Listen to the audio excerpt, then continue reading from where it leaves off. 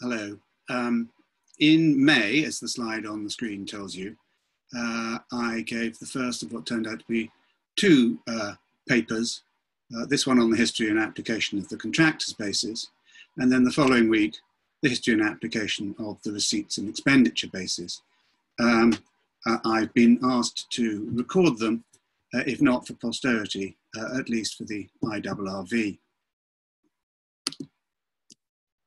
It is a cheek, I think, for a lawyer to sound off about a method of valuation, and I hope that you'll forgive me for it. I have two excuses.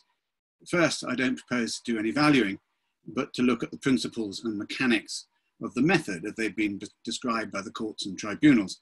And secondly, I've learned a great deal from the valuers I've worked with over the years, and it would be quite wrong for me to offer a session on the contractor's basis without acknowledging them all as being the source of my knowledge, and in particular, Paul Needham, from whom I've learned a huge amount.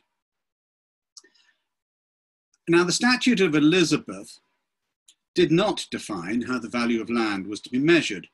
The Parochial Assessment Act of 1836 established a definition of net annual value for rating purposes, not that dissimilar to the definition of rateable value in the 1988 Act.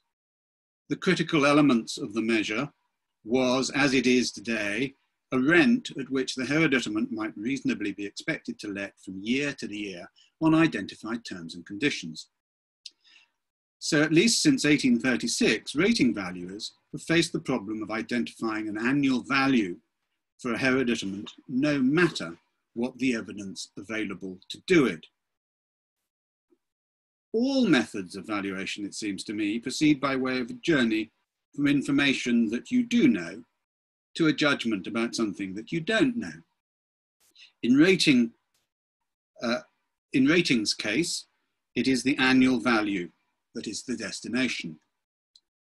When your starting point is rental evidence, then the journey to rental value of the subject hereditament is generally by means of comparative judgment rather than by rationale or hypothesis. An assessment of other rents leads to the view that a return frontage adds X%, or that the different date of the rent against the AVD means that the value should be up or down Y%, and so on. Where, though, there is no rental evidence, comparative judgment doesn't get you home on its own. And so rating experts and the courts have been forced, in the words of Viscount Cave in Metropolitan Water Board and Kingston Union, that's on the screen, been forced to have recourse to hypotheses of a more or less violent character. The contractor's basis is one of the two main hypotheses to which valuers and the courts have recourse. And it's important to acknowledge from the outset that because these hypotheses are necessarily violent, there are going to be imperfections in them. The problem from which the contractor's basis, as we know it, developed is to find an annual value when the only information you had or could come by about the hereditament was of a capital nature. The capital information comes in two types: what it had cost the owner to acquire the hereditament, or what it had cost the owner to build it.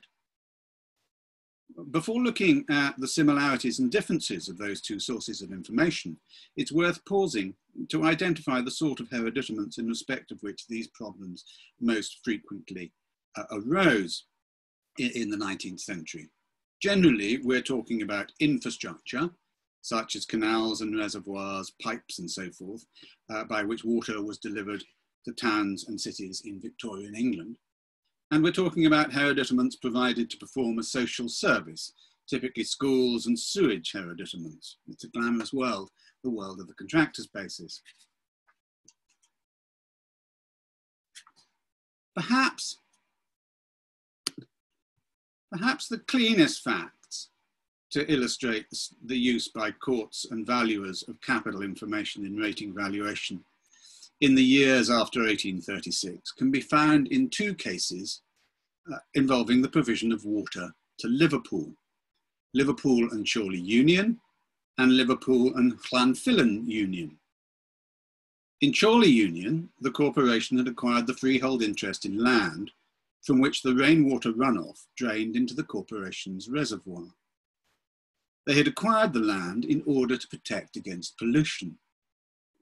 Having decided that the corporation was in rateable occupation of the land, the Court of Appeal addressed the question whether the price paid by the corporation for the gathering ground is any evidence of rateable value.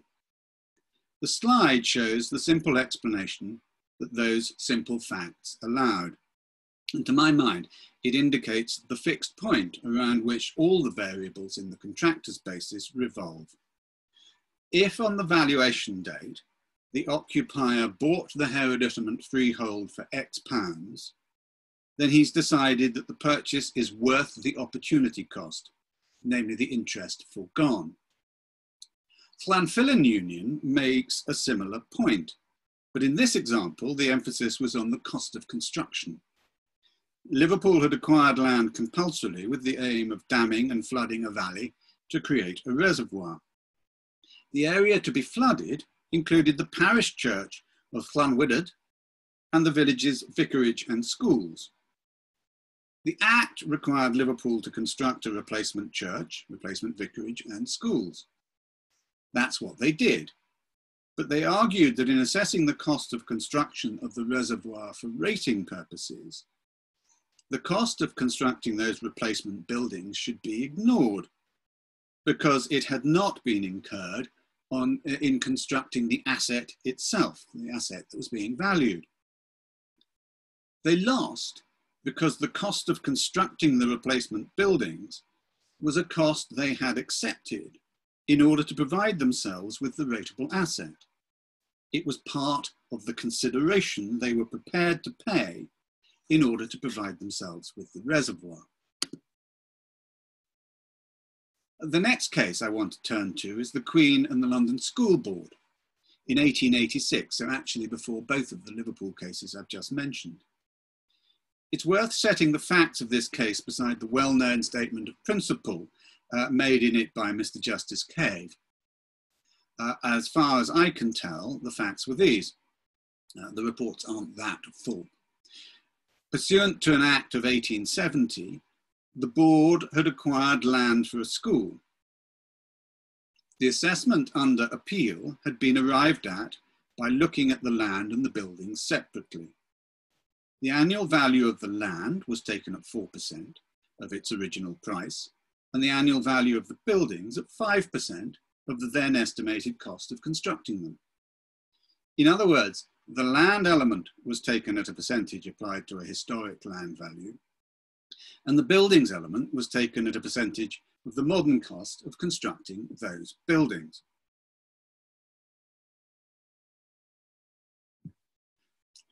Like London County Council and Erith, this case is better known for establishing the proposition that the actual occupier of a school or other municipal undertaking was a potential hypothetical tenant, even though it might be impossible in fact or forbidden by law for the actual occupier to take a yearly tenancy. But again, like Erith, the subsequent valuation started from capital inputs. Once it was established as a matter of law that the actual occupier was a potential hypothetical tenant, it was usually also established as a matter of fact that that actual occupier was the most likely hypothetical tenant, and that the question of value resolved to a question of what that occupier would be prepared to pay annually for the benefit of the occupation. This slide shows what Mr. Justice Cave said in London School Board in the Divisional Court. There are several points to emphasize. First, the test of interest on cost, as he calls it, is only a rough test. Secondly, although there are occasions on which it won't apply, it can apply where the place is occupied by the owner. Thirdly, in those circumstances, interest on cost is some evidence to show what the value of occupation is to him. And fourthly, the rationale is expressed to be that if he could get a place cheaper at a less rent than the interest on cost comes to, he wouldn't go to the expense of building, but would take the cheaper course and pay the rent. So it was a rough and ready test. The judge could have said no more than, it is a rough and ready test, which gives an indication of what, in effect, the actual occupier is paying for the annual occupation. But he went on to add a gloss, which actually, in my mind, plays fast and loose with the tenses of the English language. The final sentence on the slide is all in the present conditional. If he could get a place cheaper at a lesser rent than the interest comes to, he wouldn't go to the expense of building. He'd rent that alternative instead. In reality, on the facts as I've just explained them, no such alternative was available. The costs of land acquisition and building construction had been incurred, and there were no alternative premises to rent. Because in due course our journey is going to take us to Leamington Spa, there's one other comment to make about this dictum of Mr. Justice Cave. As appears from the evidence in the case, the costs that he is talking about were the costs representing the actual hereditament itself, the historic cost of acquiring the land and the current cost of building the buildings on it. These are not the costs of providing oneself with an alternative by construction. The alternative that's being posited is not of building elsewhere, but of renting elsewhere. In my view, the judge wasn't saying that there ever was a genuine choice. He was simply saying that by positing the choice, as it were as a yardstick, he hopes to give a degree of enlightenment as to why interest on cost is a rough and ready test of annual value. His is a rough and ready rationale. By analogy, if you like, it's a hypothesis of quite a violent character. Not only was the rationale rough and ready, also the mechanics of the 19th century valuations were pretty rough and ready. We've already seen in London School Board that the capital figures were picked up where they might be found: historic price paid for the land and current construction cost. No attempt, apparently, had been made either to update the value of the land or to depreciate the cost of construction for the age of the buildings. And then the percentages applied to them were described by Lord Herschel in Erith as a rule of thumb. Indeed, in Metropolitan Water Board and Chertsey in 1915, valuers were still using the 4% on land and 5% on buildings that we saw in the London School Board case 30 years earlier. Over time, ratepayers and those charged with setting rateable values have attempted to refine the way in which the raw available capital information is manipulated, and to refine the means by which it's converted from capital to annual currency. That process of refinement is really what the whole of the subsequent history of the contractor's basis is about, with the exception of the prescription of the decap rate, which appears to me to be an attempt to draw one particular process of refinement to a halt. These attempts at refinement, some of which generated more evidential heat than valuation light, inevitably raised issues about the hypothesis on which the valuation rests, because no refinement of method can survive unless it is consistent with the hypothesis for which it's applied. Perhaps the most important of these refinement is one that had a part to play in the first change of name of the method, as interest on cost was supplanted by interest on structural value. That emphasis on value as distinct from cost is what Lord Herschel was on about in the second part of the quotation that's on the slide. An owner may well not be prepared to pay 5% on the cost of constructing buildings if the capital price of ownership of the actual buildings is less than the present cost of constructing them. In fairness, this is a point which had already been noticed in the early days.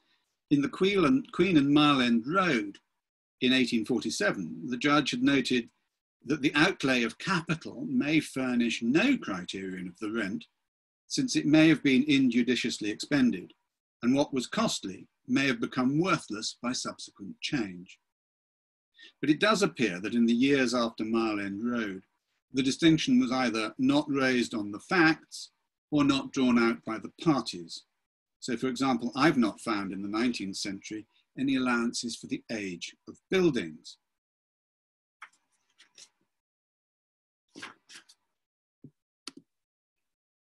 In Metropolitan Water Board and Chertsey, Lord Lorreburn, having reminded himself that interest on cost was a rule of thumb, used as evidence in answering the statutory question, went on to say, when cost is taken as a basis, it must surely be on the footing that what has in fact been paid presumably indicates capital value, and that interest on it presumably indicates annual value. Echoing him, Lord Atkinson identified the capital element of the exercise as the cost of acquiring ownership of the hereditament. That's its market value. Those are the two quotations on the slide. One of the early examples of attempts by the ratepayer to argue that the cost of constructing the hereditament was greater than its capital value was Hall and Seisden Union in 1912, which involved the sewage farm. The ratepayer argued before Quarter Sessions that the treatment of the sewage could be effected by a cheaper method, the bacterial method, than the one actually employed, which was called broad irrigation, and that this fact should be taken into account by adopting lower costs to which the rate % was to be applied. The argument failed on the facts, but the appeal court accepted that a means, hypothetically to achieve the same function as the hereditament itself performed, that was a legitimate consideration. It could only be a legitimate consideration because it potentially gave an insight into the difference between cost and value. An important observation from the 19th century cases and those in the first half of the 20th century is that they appear all to be seeking to identify the capital value of the subject hereditament itself. And when they're considering construction costs, the costs are constructing the subject hereditament. On the relatively rare occasions on which an alternative is positive, as for example by Mr. Justice Cave, it is to explain the justification for using interest on structural value as a measure of rateable value. Certainly, as far as I can see, none of the decisions turns on the practicability of constructing or renting any alternative. I return briefly to decapitalization. I've already noted that historically the interest rates used were standard or rules of thumb. But there are two further points to emphasize as emerging from the 19th and 20th century cases. The first is that in England, decapitalization was looked at from the perspective of the occupier tenant. What is the annual cost of ownership? It was not generally looked at from the viewpoint of the landlord. In contrast, in Scotland, it became the practice, until the prescription of decat rates, to look at yields as perceived in the industrial market of premises that were let. In other words, to look at the return which the landlord might expect.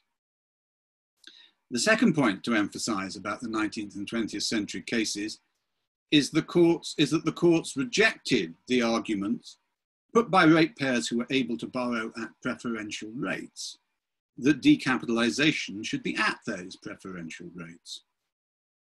The first reason for rejecting these arguments was pragmatic. You risked breaching the principle of uniformity if the occupier with a better credit rating could achieve a lower rateable value. The other reason attempted to deal with the economics of the argument and not just the unpalatable nature of its consequences. As Lord Parker pointed out in Chertsey, the tenant is out of pocket by reason of its occupation, to the extent of the interest which it might have obtained on the capital sum. And its ability to borrow at preferential rates is nothing to the question of the rates of interest it could obtain by lending its own capital.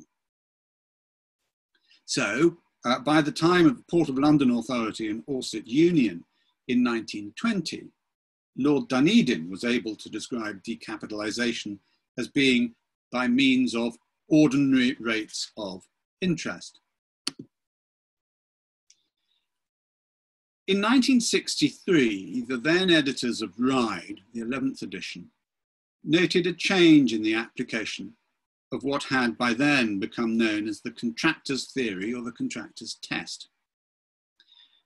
Their observation is split between this slide and the one that follows it, and it's worth reading them. As it was originally used, in the days before the First World War, when cost and value were closely related, this method of valuation involved little more than the application of appropriate percentages to the cost of construction of the buildings and to the cost of acquiring the land of which the hereditament consisted. However, the vast rise in building costs during and after the Second World War created a wide gap between cost and value, which made modification of the method essential if it was to produce credible net annual values. Accordingly, after the cost of construction had been ascertained, it became the practice for valuers to reduce the figure to one which represented the effective capital value of the hereditament. That is to say, the market value of the hereditament in a form effective for its purpose.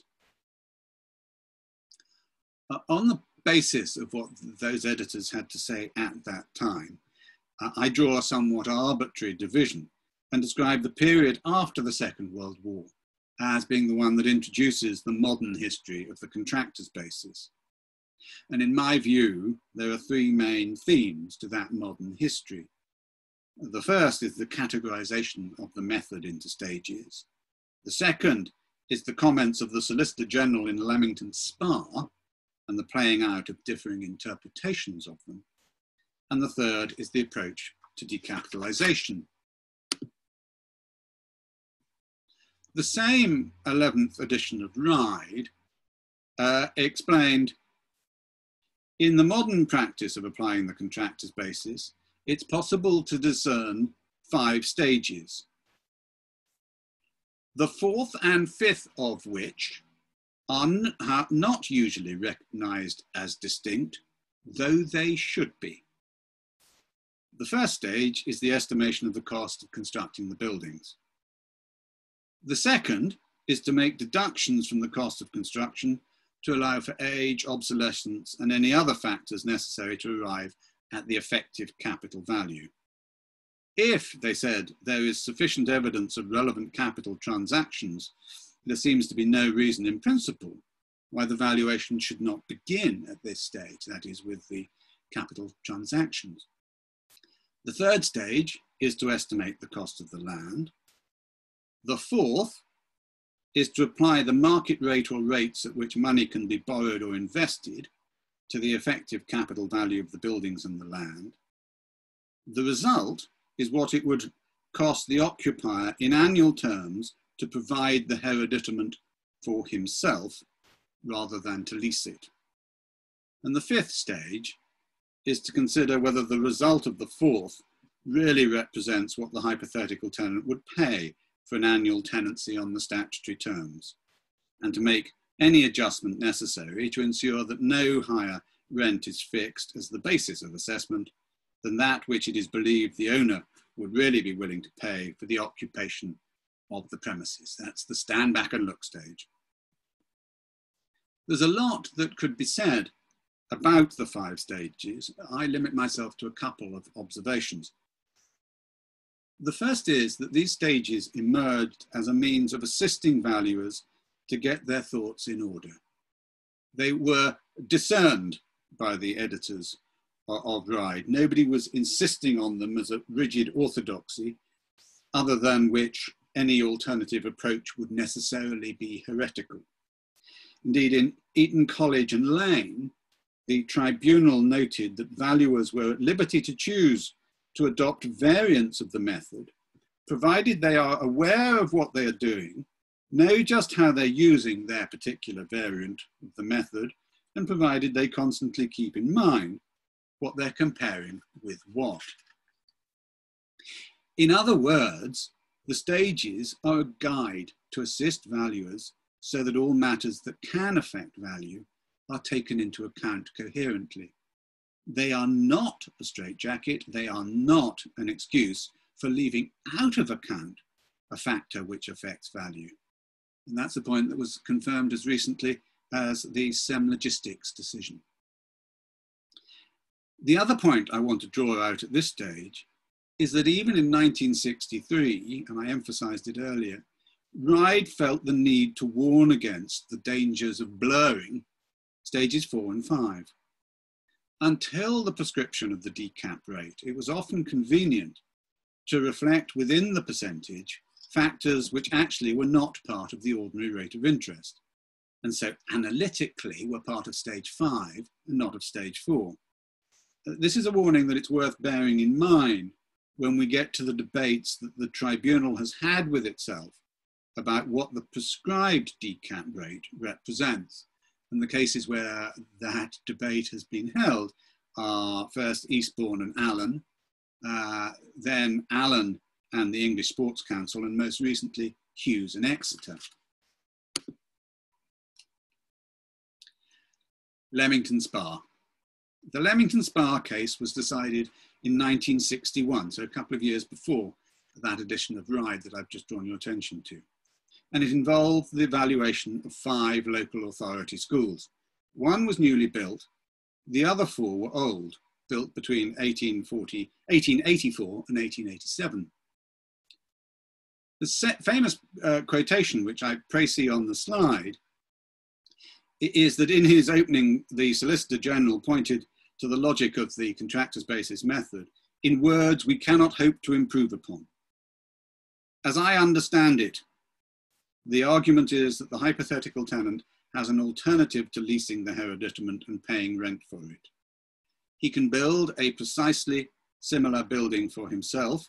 He could borrow the money on which he would have to pay interest, or he could use his own capital on which he would have to forego interest to put up a similar building for his owner occupation rather than rent it. And he'll do that rather than pay what he would regard as an excessive rent. That is a rent which is greater than the interest he forgoes by using his own capital to build the building himself. The argument is that he will therefore be unwilling to pay as annual rent for a hereditament more than it would cost him in the way of annual interest on the capital sum necessary to build a similar hereditament. On the other hand, if the annual rent demanded is fixed marginally below what it would cost him in the way of annual interest on the capital sum necessary to build a similar hereditament, it will be in his interest to rent the hereditament rather than build it. With the caveat sounded by Lord Denning in Cardiff Corporation and Williams, that the rent should be fixed significantly and not marginally below the annual interest, that came to be described as the classic exposition of the contractor's basis. It's not a million miles away from Mr. Justice Cave in London School Board, but by some it's been taken much more literally than the London School Board dictum ever was. And that has led to fundamentally competing interpretations of what the contractor's basis valuer is seeking to identify at the capital stages of the valuation. Although the high point of what I would call the new approach was the valuation officer's unsuccessful argument in Monsanto and Farris, even now there appears not to be complete agreement. For some time after it was reported, the Solicitor General's statement brought no great dispute in its wake.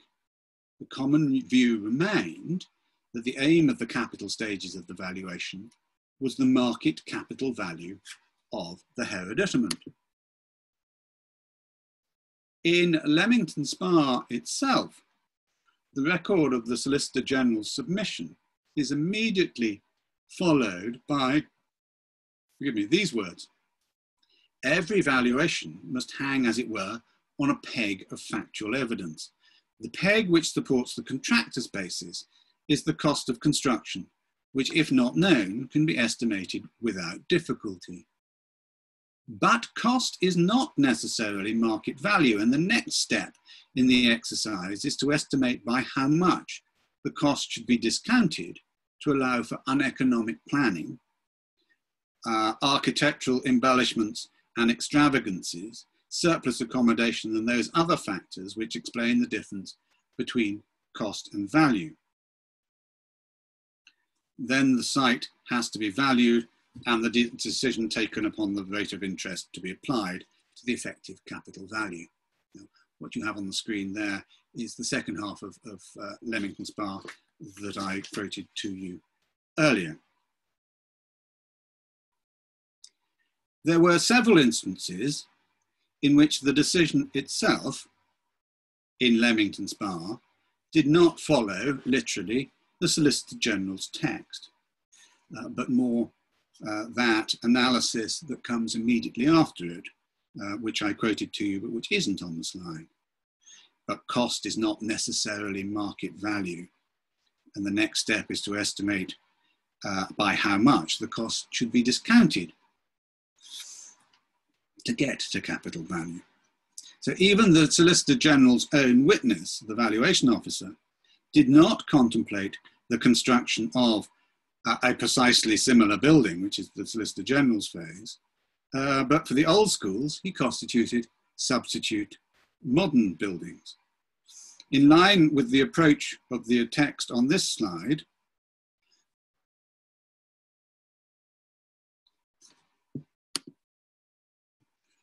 forgive me, I'm going to slide behind.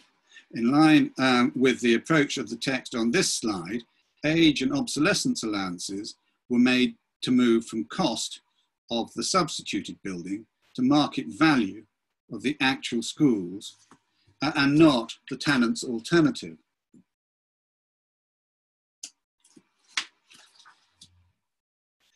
The exercise in the tribunal's mind was to formulate a standard by which it could judge the capital value of the actual buildings. To do that, it asked what would be the cost of building the actual buildings in the case of the new schools, or substituted buildings in the case of the old schools, and then compared the attributes of the actual with those costed buildings and did that comparison in value terms. The new school needed no further adjustment, but the old ones did.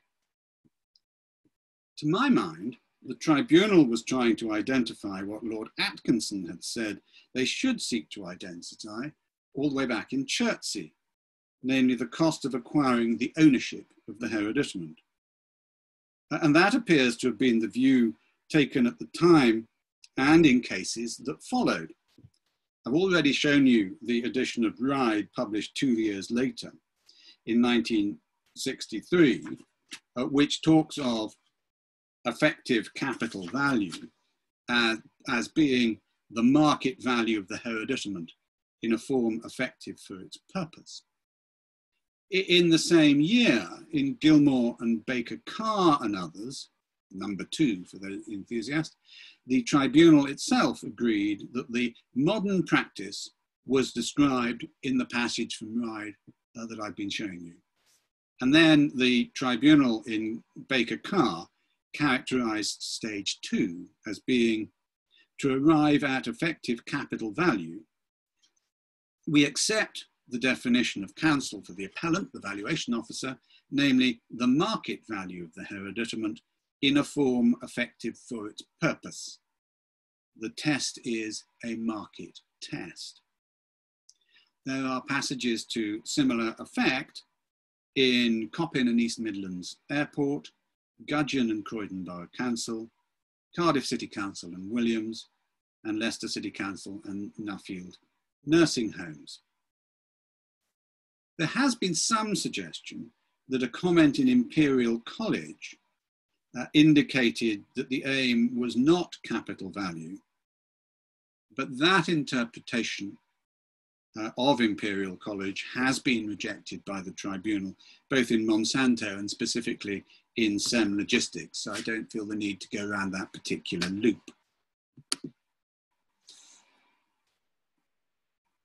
So I come to Monsanto, which was, as I say, the moment in which the proponents of what I would call a new interpretation of the contractor's basis went into battle and lost. The valuation officer's argument in Monsanto started from a literal interpretation of the Solicitor General and reached the unsurprising conclusion that the tenant's alternative was unrealistic. There was a list of questions that could not be answered sensibly if you took the literal interpretation of the Solicitor General. And those questions included: where was the alternative located? Does the creation of the alternative affect demand for the actual hereditament? What is the tenant supposed to be doing in the period for which the alternative is being constructed? Between the parties in Monsanto, the fallacy of taking the Solicitor General literally was common ground. More controversially, the valuation officer proceeded from that rejection of a literal interpretation to a radically different idea of what the valuer was seeking to achieve in the capital stages of the valuation. The aim, said the valuation officer, was not the capital value of the subject hereditament. It was to derive a suitable sum to reflect any deficiencies in the actual hereditament in its actual state in comparison with the new equivalent costed at stage one, viewed from the perspective of a potential tenant. Although the VO was clear that that suitable sum was not intended to represent capital value, and indeed it couldn't if it was being perceived from the perspective of a tenant, he was less clear about what it was intended to represent. The tribunal saw the difficulty of taking the Solicitor General literally, but thought that the valuation officer was throwing the baby out with the bathwater. And three quotations give a general gist of Tom Hoyes' decision. First, a notion much closer to the established five-stage method and the mechanics of its operation as practiced by valuers would be that the capital sums of stages 1 to 3 were being incurred by the hypothetical tenant of stages 4 and 5. In effect, the hypothetical tenant is to be regarded as a prospective purchaser of the actual hereditament for parts of the valuation process, for the capital parts. Secondly, in the rating context, said Tom Hoyes, the hypothetical landlord seeks a return, a rent, commensurate with the market value of his asset, the hereditament.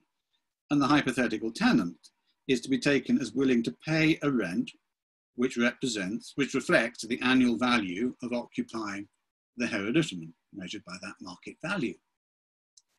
And thirdly, counsel for the valuation officer rightly accepted that stage 2 was part of the process of turning cost into value. I would add, it is the principal stage, and that the value he spoke to can only be effective capital value. To designate it as adjusted replacement cost is to confuse and easily lead to the calculation of a hybrid sum, which is neither new cost nor a capital value of economic or practical consequence. The tribunal has followed the Monsanto approach subsequently in, for instance, Eastbourne and Allen and SEM Logistics. It's also been endorsed in Northern Ireland in Belfast International Airport And it seems to me the Monsanto approach is in direct line from those cases we were looking at earlier about the importance of identifying at the capital stage, capital market value. We left the decapitalisation rate in Chertsey with the rejection by the House of Lords of the argument that the rate applied should reflect the actual tenant's ability to borrow at preferential rates. We passed the 11th edition of Bride and its warning to keep stages 4 and 5 separate. The next stop is the Cardiff College of Education in 1973 for the Court of Appeal's decision in Cardiff and Williams. This is the case in which Lord Denning qualified the Solicitor General's classic explanation by saying that the annual rent must be set not marginally, but much below the annual interest charge, because by paying the interest on capital, the owner gets title and appreciation in capital value, whereas the tenant does not obtain those benefits. That proposition has solidified into a concept known as the Denning discount. It was, though, not the subject matter of the debate in the Court of Appeal. The parties had agreed that had the hereditament been a commercial building, the hypothetical tenant would have been willing to pay 6%. They also agreed that the tenant of an educational building would not pay as much. The Lands Tribunal had adopted 4.5%, and the ratepayers said it should have been 3.5%. In essence, the debate was a stage 5 issue. To what extent did the evidence indicate that the rateable value would be lower than the product of applying a market interest rate to effective capital value? Imperial College, which was heard by the Lands Tribunal over 4 weeks in 1984, was the high point of complication in the assessment of the decap rate. The ratepayer and valuation officer both reached 3.5%, but by markedly different routes, and the rating authority had 6%. The different approaches looked at over that 4-week period included the minimum lending rate over 20 years, the inflation rate over the same period, the weighted average minimum lending rate in the 3 years up to the 1st of April 1973, the minimum lending rate in October 1972, the matters about borrowers' premia, the Denning discount features and how much should be related to them, and the special circumstances of educational hereditaments. Government chose to intervene when the 1990 list came around. Since that time, 2 decap rates have been prescribed for each new list, a general rate and a lower rate for defence, education and healthcare establishments. The main debate that has survived that prescription of the decap rate concerns the features that the prescribed general decap rate comprehends. In the first place one might want to look for that, help on that, is from government and an explanation of how the decap rate has been identified in any particular year. But it's not possible to discern from government consultation papers how the general rate is reached. Reference is made to a number of possible considerations, not all of them compatible with each other, including the desire to manipulate the result to ensure that this new list's contractors' basis cases aren't going to come out to a wildly different answer from the last lists. After all of those factors have been identified, then without further explanation, a rate emerges fully formed, like Athena from Zeus's head. Nonetheless, in Eastbourne, the tribunal stated that the purpose of prescription was to remove from contention the economic considerations which had taken up so much time in the Imperial College case. and to promote uniformity as between different assessments in that respect. Those economic considerations referred solely to matters affecting the rate at which money could be borrowed to finance the construction of the tenant's national alternative building or works, so they said in Eastbourne.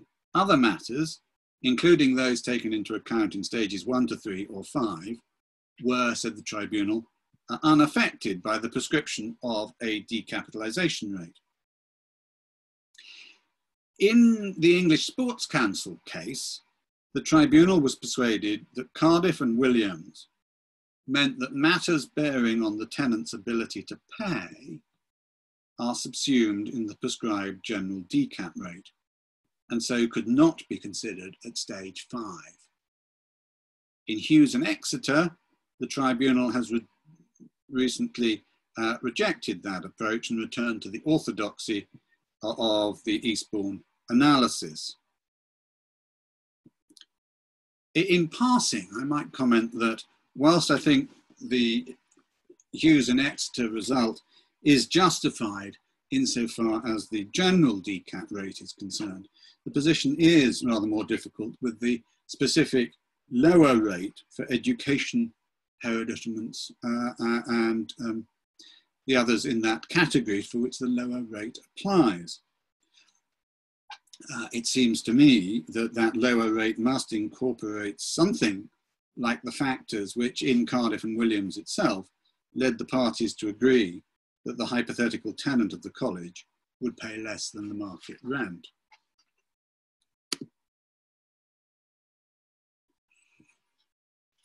And then I come towards the end by looking at a selection of recent issues.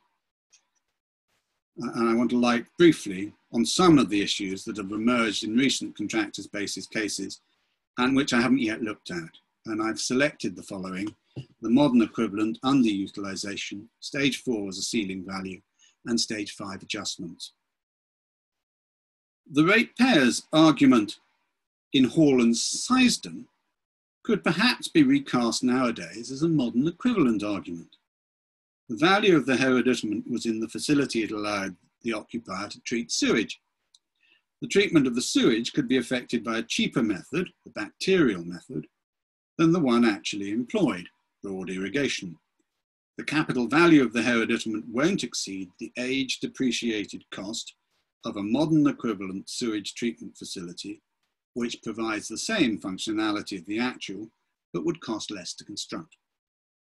The modern equivalent, therefore, is a yardstick against which to measure a deficiency of the actual hereditament, be it technical obsolescence, as alleged in Seisden Union, or layout overcapacity, or all of the above. What is critical is that the modern equivalent design that the valuer uses is reliable for that purpose. That was not the case in Shell UK and the assessor for the Grampian Joint Board, in which the Lands Tribunal for Scotland valued a gas terminal that had been purpose-built. The ratepayer presented the tribunal with a complex study indicating a hypothetical minimum cost gas plant. There were several problems with it. The substitute was designed to minimum standards and with rates mitigation in mind. Shell was unable to identify to the tribunal's satisfaction the deficiencies in the actual plant that the substitute addressed. The tribunal concluded that what Shell could and would build with rates saving predominantly or prominently, albeit not predominantly, in mind, does not necessarily reflect what Shell could and would build if free of that constraint. It does not necessarily represent what any hypothetical tenant would build. In short, the study didn't offer a reliable yardstick by which to measure the deficiencies of the actual. In the Belfast International Airport case, on the other hand, there were identified deficiencies in the terminal. The ratepayer instructed an architect to design a substitute terminal that had the same functionality as the actual, but in accordance with contemporary design norms. The design responded to, inter alia, the deficiencies that flowed from the piecemeal construction of the actual airport and from the security requirements that had applied during the Troubles but no longer applied. It was designed from scratch, but was a safe yardstick by which to assess the deficiencies of the actual. One of the features for which a modern equivalent can be used is to assess overcapacity allowance. I'm moving on to underutilization.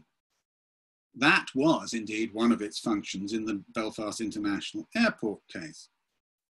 The terminal was capable of accommodating a greater passenger throughput than the hypothetical operator would ever expect to achieve.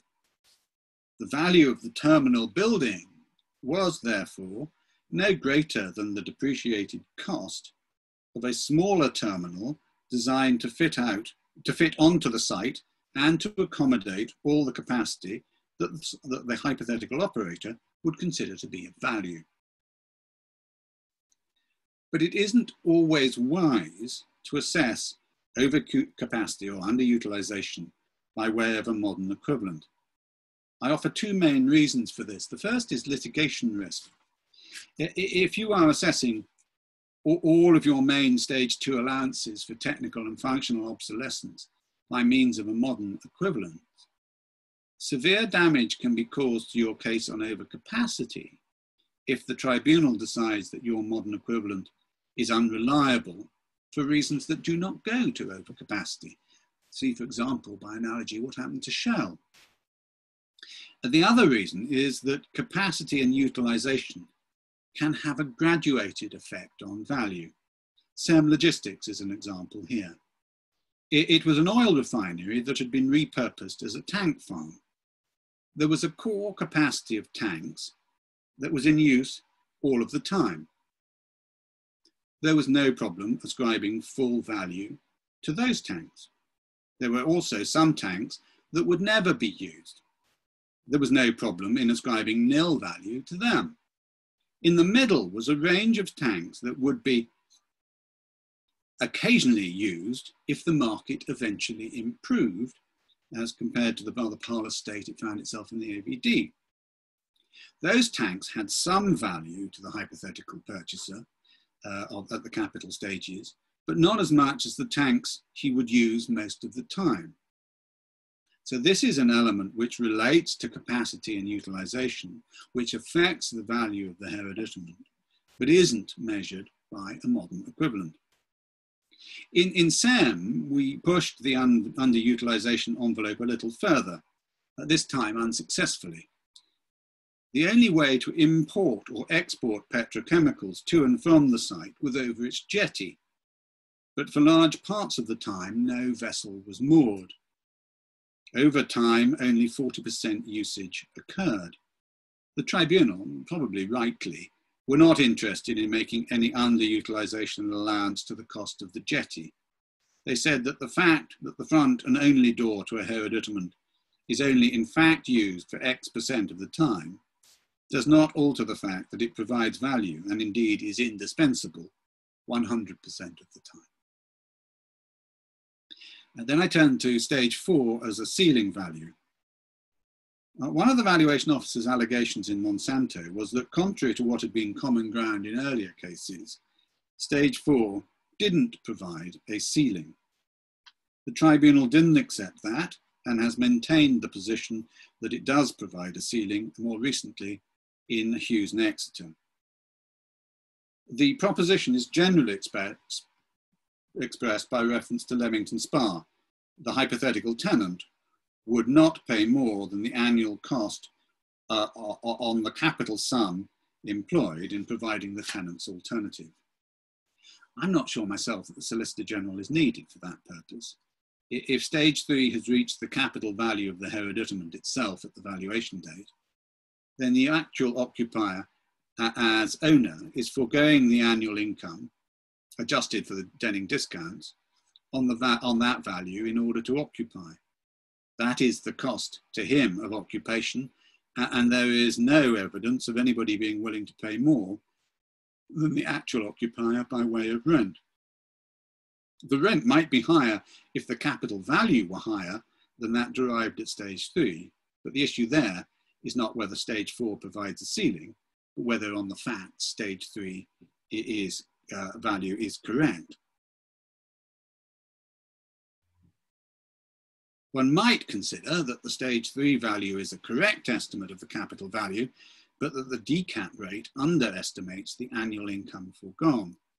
That, in my view, the Secretary of State has in effect told the tribunal not to accept such a suggestion. And finally, stage 5 adjustments. I want to say a couple of things briefly on this subject. The orthodox description of the method has capital matters dealt with in the first 3 stages, and stage 5 is the moment when the perspective of a tenant comes into play. Quite often, though, the evidence does not fit with that neat divide. Belfast Airport gives an example. The disadvantages of the actual layout, as compared with the modern equivalent, meant that the operator incurred excess security costs. In reality, that excess would have affected the capital as well as the annual value. But the evidence produced showed the annual sum. There was in practice no benefit in capitalizing that sum to make an allowance at stage 2. It was much easier to recognize that the stage 3 figure did not represent capital market value to the extent that it omitted to reflect these excess costs, and to reflect the feature when it was most convenient to do so at stage 5. The tribunal found that to be a legitimate approach. The other point on stage 5 concerns the measurement of allowances. In SEM, there were annual excess operating costs of, the tribunal found, £430,000, comparing the actual with the modern equivalent. The ratepayer didn't argue for an allowance of every penny of that. We said that the parties would higgle it to £250,000. The tribunal agreed that faced with this sort of evidence, the appropriate approach was to make a stage 5 deduction of £250,000 and not to attempt to phrase the allowance as a percentage of the stage 4 figure, even though conventionally allowances are made as a percentage. In conclusion, the contractor's basis method is a hypothesis of a quite violent character. It has to be violent in order to make the journey from quite often pretty rudimentary capital information to annual value. It's not possible to proceed from that information to an annual value of the subject hereditament by smooth steps of unimpeachable logic. So gaps have to be filled. Sometimes that filling is explained by hypotheses that do not satisfy intellectually and which assume as practicable things that are not practicable. To mix the metaphor, the shoe is bound to pinch in places. I know that others disagree, but in my view, the critical feature to keep in mind is that the aim of the capital stages is to derive a figure that amounts as effectively as may be on the evidence to your best estimate of the hereditament's capital value. Thank you very much for listening.